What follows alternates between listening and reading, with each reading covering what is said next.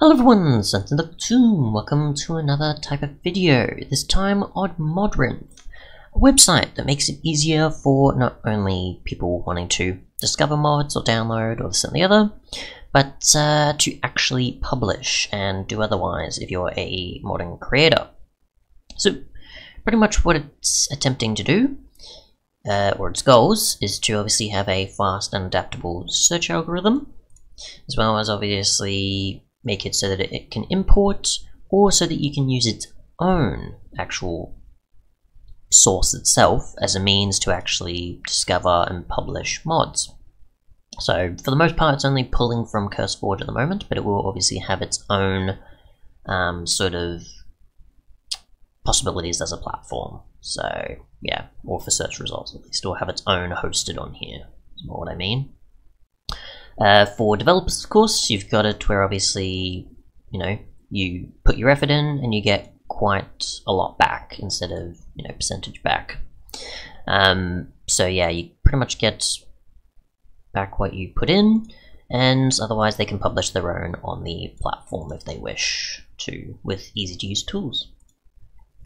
Otherwise, there's an open source API as well, which for those who want to utilize it can do that. It does say it's fully documented, but there's no actual information on that yet posted to the site. That'll obviously come later, but as you can see on the side, that's pretty much what you can achieve with it, I assume, just a sort of a bit of a demo there.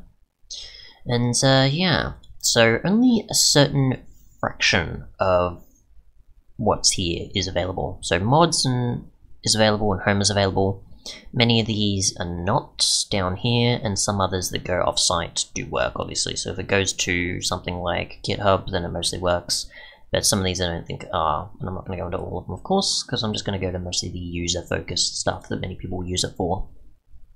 So first up, we have obviously things like light and dark mode, if you prefer. We've got, obviously, on the side, the ability to go back to the main page, or just go back to these, or the about section, or the pack section, and so on, which obviously those aren't finished, so mods is the only one we're going to be using now. But if you do want to access mod packs, support, or guides, you can. There's a login, however, for those that want to use, I assume, the API, or publish, or something like that, which you can sign into GitHub and you can move through to Modrinth. You obviously got a search bar for searching things, like so.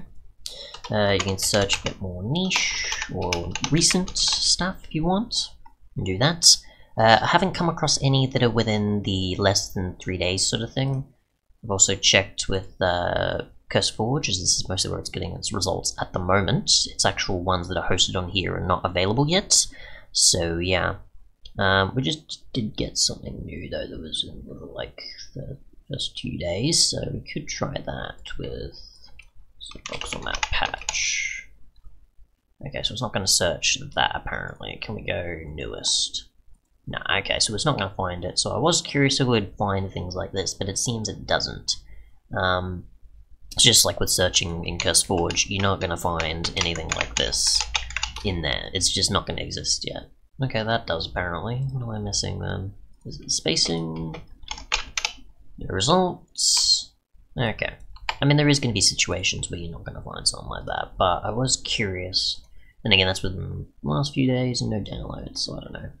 But I think in cases like this, you'll still probably have an issue where it's like, it's within the 2 days and less sort of range of things that are still new. It's still being, you know, I'm not going to say processed through the system, it's still at its point where it doesn't become visible to many people.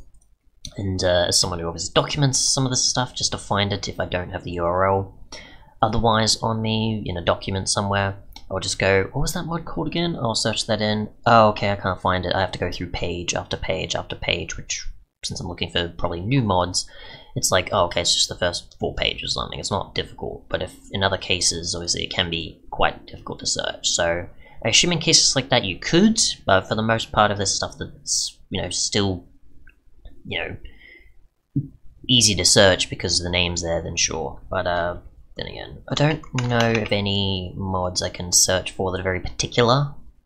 will display all, because I think it was mostly with mod packs when I was creating some. It would be, okay, search for this thing, and I would just have to find a way around it to get its name.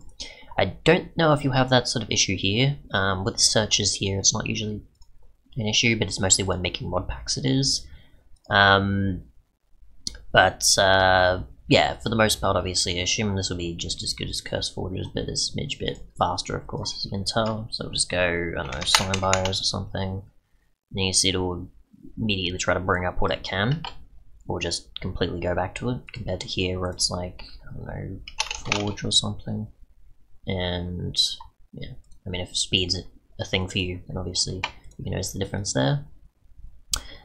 Otherwise, we've got obviously the tabs on the sides. You've got relevance, you've got total downloads, newest and updated.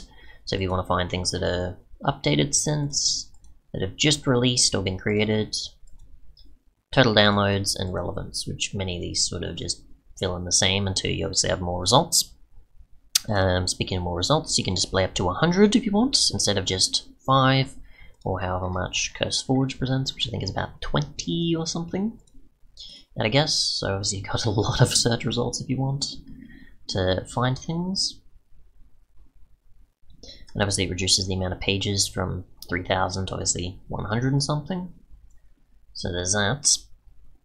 You've got the ability to set filters. So you've got categories, where if we want just technology we can see that, but if we want to see those that fit under both technology and adventure we can, instead of it just being, you know, only technology and then only adventure, and you'd have to have adventure in like a tab or something like that. You now have the ability to narrow down things even more with those that fit that. So obviously a fair amount of these fit these 3 tags. Some of them won't go much further though, so we're not going to find food under there. We're probably not going to find storage. So world gen 1. Or can it only go up to 3 filters is what it seems like, I think. Yeah, it seems to be it. So it can't go any higher than 3 filters, I think. Unless that's just the case, I don't know. So we've got storage, we've got food, we'll do world gen. Miscellaneous, nothing. No, so it seems like I think mostly 3 filters is the closest you'll get. But you do probably narrow things down quite a bit, so it's not too bad. Otherwise, you've got the ability for you to select between loaders. So for anyone who's always wanted to search for only Forge, you now can do that and filter out Fabric. So yeah, obviously this is a thing for a while, where many people will just go, okay, look for the Fabric icon, or select Fabric as an option here. And most people that want to search for Forge, of course, have it where they have to constantly try and work out which is which if the icon's not available on certain tagging, of course, or in other cases, of course, where you're just looking casually, you just can't, you know, find stuff and separate it. Whilst Fabric, you can separate it here, and obviously you wouldn't have the much options with versions because you have to search specifically for the following here, and you can't search whichever 1.14 or higher version you wanted and filter it out. You now can filter out between them and select versions, so you can now do that. Quite a useful feature, I'd say. Many people wanted, especially those that obviously made the request and have obviously commented since with something like this request here, but now you've got obviously the ability to do that. You have the ability to filter between platforms. It's only supporting of Curseforge searches at the moment. There's no Modrinth ones, but for those that obviously apply theirs to this platform, you can obviously filter out what you want. I don't know if there'll be any others like Planet Minecraft or certain other, you know, legitimate ones, not mod repo sites, of course, but like any others, obviously you could. I guess it'll probably just be these 2 for now, but if there is any others, who knows. Same with loaders. I don't know if there'll be things like Rift or Light Loader. My guess is it's mostly a focus on new version stuff. So mostly it'll just be Forge and Fabric only. I don't see anything prior being on there, like 1.12 and before, or if there is that, most people will look at Forge, they won't look at Light Loader or Rift. I think it'd be a nice feature, but I get why most people probably wouldn't use them. So, yeah.